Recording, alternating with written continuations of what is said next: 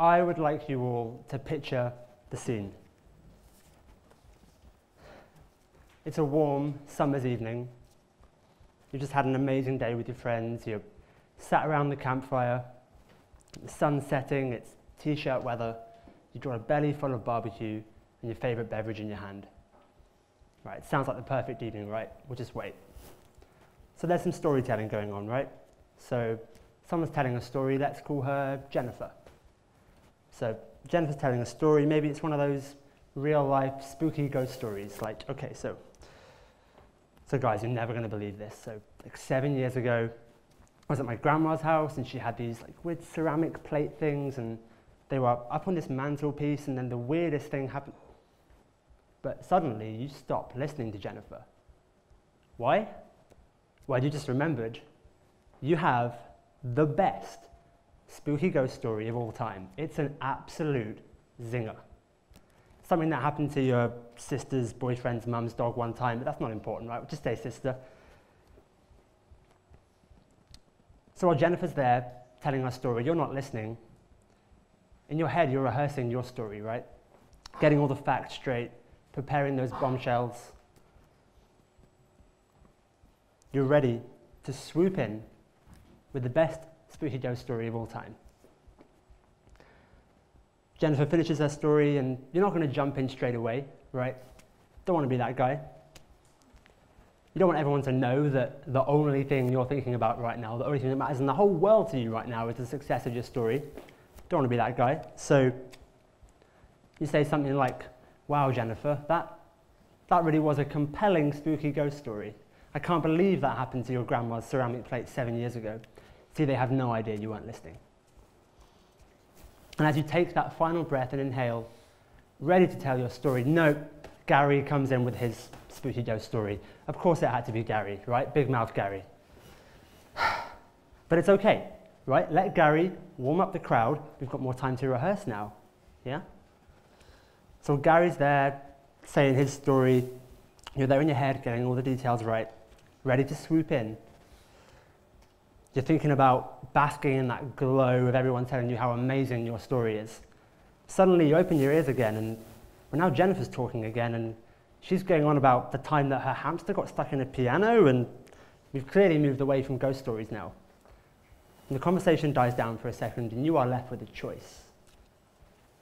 You can either deal with just not being able to tell that story anymore. The conversation's moved on, it's not really relevant anymore. You can deal with just having to internalize that irritating feeling of not getting to tell that amazing story you wanted to tell. Or you can risk that crushing feeling of nobody caring about your story whatsoever, because quite frankly, spooky ghost stories were 10 minutes ago, and now we're talking about funny pet stories, and yes, this did happen to your sister's boyfriend's mum's dog, but it's a ghost story, it doesn't really fit anymore. Now, I think we can all relate to this on some level. That feeling of really wanting to tell someone something and get a reaction. And if we can't get that, we feel irritation. And that's okay. Humans love telling stories. We love telling someone about a big, juicy piece of gossip. We love talking about some exciting news or something funny that's happened at work. And I call this desire and this need inside us, I call it the inner storytelling ego.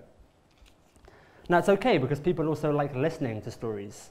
People like hearing exciting news. They like hearing the latest gossip. Okay, so we like to listen. We like to tell stories.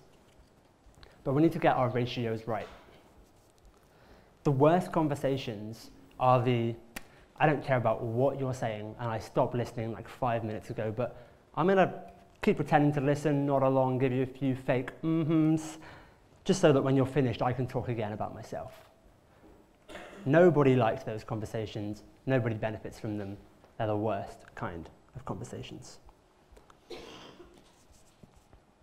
What I'm challenging today is for you to become aware of your inner storytelling ego, for you to learn how to control it in a way that leads to healthy communication and conversations which are rewarding both ways. Now, I once met a man called Kevin. This is a completely true story. Kevin was a student like me at the time, and we shared a kitchen between about 20 of us. And as such, you'd get into conversations with a different combination of people every night. But what I noticed about Kevin, gradually, was that he wouldn't speak unless you gave him like 4 or 5 seconds of silence first, even if you directly asked him a question. Now, don't get me wrong. If you said to him, "Hey, Kevin, that sandwich over there, is that yours?" He's not going to go,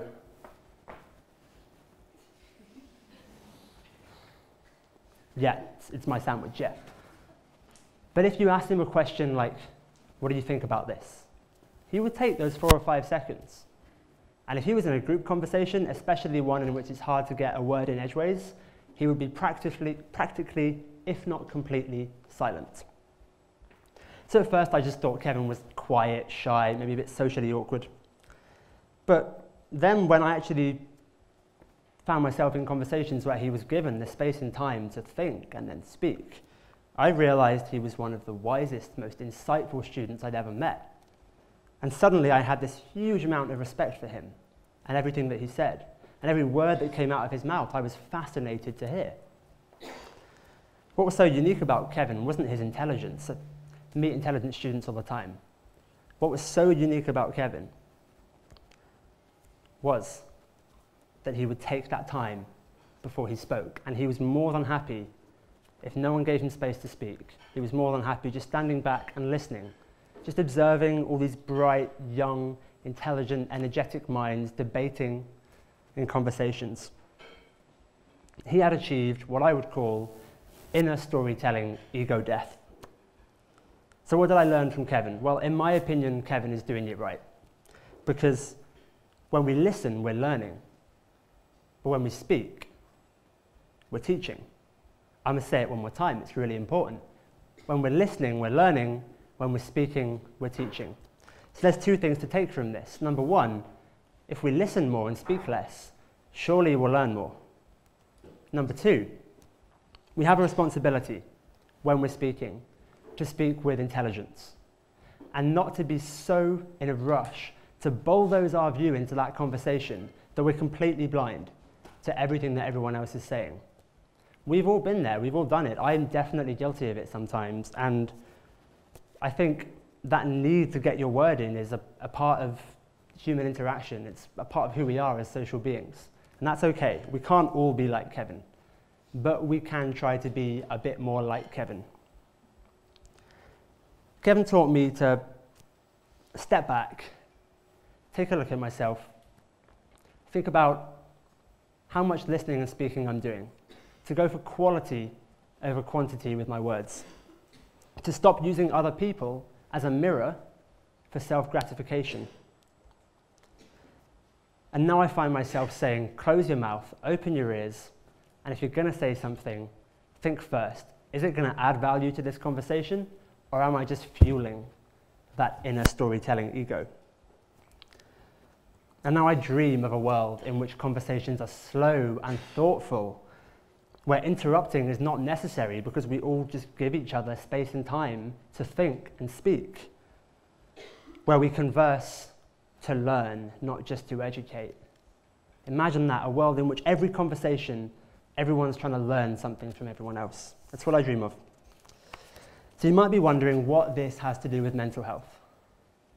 Well, let me tell you, listening has everything to do with mental health. You cannot support someone without listening. You cannot understand someone without listening. You cannot be someone's friend without, you guessed it, listening. So if any of you have ever been in a situation where someone comes to you seeking support and you just have no idea what to do or what to say, then I think what I'm about to say to you is worth listening to. So, humans. We're all humans, right? What's it like being a human? What makes us different from other animals? Well, I think this illustration by a man called Don Addis completely sums up what it is to be human. Now, for anyone who can't see, it's a bit fuzzy. We've got a picture of a man and a dog. The man is thinking, who, what, where, when, how, why, how much, how many, how long, how far, what for, what next, then what, why me? The dog is thinking about a bone. Now, to me, that sums up the difference between us and animals. Our brains are just far more complex, and I'm not saying we're superior. It's a blessing and it's a curse. The human brain is incredible, magnificent, brilliant, and it's often complete hell to live in. But it's not all doom and gloom, okay? Not at all, because we have each other. The one thing that makes having this crazy human mind bearable is that we have each other, that we can share our experience of our own existence with others who are going through similar experiences. We can relate to each other. We have the wonderful gift of empathy. What is empathy? Empathy is the ability to understand and share the feelings of another person, to put yourself in their shoes, to see through their eyes, to see through their perspective. Empathy is not always easy. It takes a long time sometimes. How do you achieve it? Listening. Listening is the path to empathy, trust, and connection. When I say listening, what do I mean exactly? Is it as simple as just sitting there, closing your mouth, opening your ears, and you solve everyone's problems? No, unfortunately, it's not that simple. My job here at the University of Surrey is I run a service called Nightline, for which I used to be a student volunteer myself. I train students now to support other students over the phone. And the main skill I'm teaching them when I do this is active listening. So what is active listening? Active listening, it's about not giving your own advice, judgments, or opinions because it's not about you. It's about giving someone a space to take all of this noise and lay it all out and just gradually work through it together. It's about allowing someone escape from the prison that is their own thoughts. Now, it takes hours and hours to train someone in active listening, but in these last 5 minutes, I want to give you guys the basics to try to convince you that this is such a useful tool for going from no understanding of someone's situation to complete understanding, empathy, and connection. But what's more important is that process itself, that conversation, that other person just being listened to, you being there, that's the most beneficial part.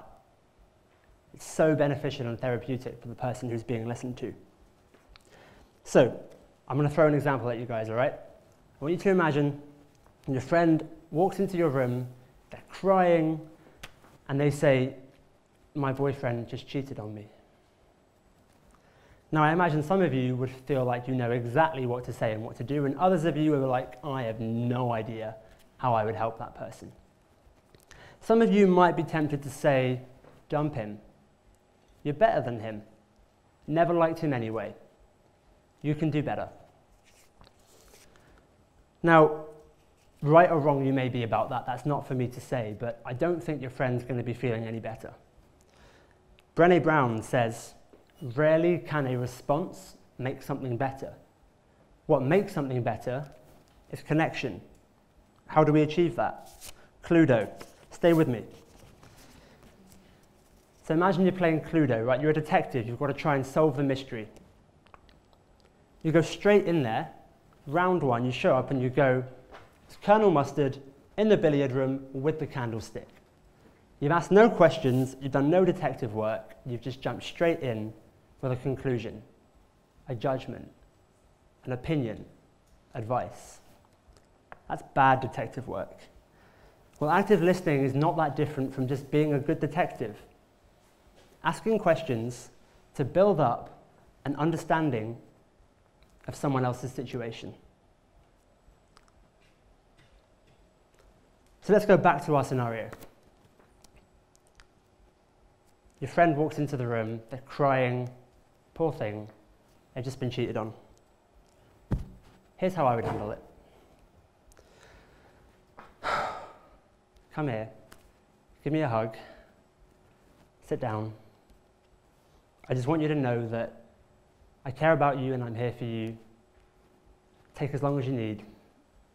So, when did you find out? What I'm doing here is I'm beginning a conversation, which if I have time, is hopefully going to last a very, very long time. Throughout this conversation, my aim is to take everything in here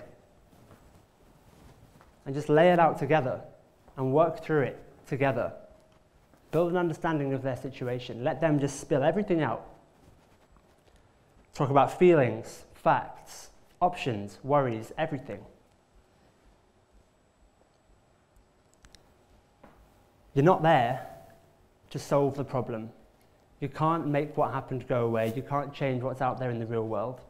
That's not what you're there for. You're just there to help in here, help with the coping, help them feel better, help them feel listened to. I would go on to ask questions such as, how did you feel when you found out? What has he said to you since it happened?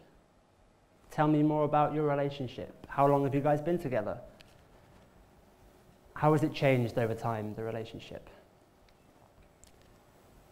Tell me about the trust in your relationship. How are you feeling now that we've been talking for an hour? Kind of sounds like an interview, right? But believe me, it's not. It's nothing like an interview because you're giving them time, as much time as they need to answer each question, and they can go down as many rabbit holes and tangents as they want because it's all about them. They can go wherever that brain is taking them. And just let them spill it all out. But why are we asking questions? We're asking questions to keep it a conversation. We're asking questions to show them that we're listening, that we care, and so that we can build that understanding of what their situation is, and from their perspective as well. So that's active listening in a nutshell, and there's more to it, for sure. But that's the essence of it. Throw in a little compassion, a little reassurance. Show them that you care. Show your human side. And that's listening. That's what it's about. But that's just one example, right? But this method, it works for any example, because the point is, you don't need to know anything about their situation beforehand. The point is that you talk to them, you listen to them, you ask questions, and you learn about their situation. So to summarize, active listening. The purpose is all about the other person. The purpose of the conversation, it's about the other person. You've given them a space to spill all of that in their head and lay it all out and work through it. You're showing them that you care, you're showing your human side, and you're showing them that they can go at their own pace. You ask them questions, but you tell them they can tell you as little or as much as they want to. And if you're going to talk about yourself, make sure you're doing it to build connection. If you're going to share a personal anecdote, that's fine, but make sure you're doing it because it's going to help you to become connected and be closer, and that you're not just fueling that storytelling inner ego. If you're going to give advice, only do it if they've asked for it, and only do it if you've done that detective work first. The most important thing to remember is it's the process, it's the conversation that's so beneficial. Because what you're doing is you're holding their hand while they're walking through the terrifying maze that is their own mind. And the longer that lasts, the longer they had someone there holding their hand. Finally, I want to leave you with something that was pointed out by the Greek philosopher Epictetus. He noted that we have 2 ears and 1 mouth. So perhaps we should use them in that ratio. Now, stop listening to me, start listening to each other. Thank you.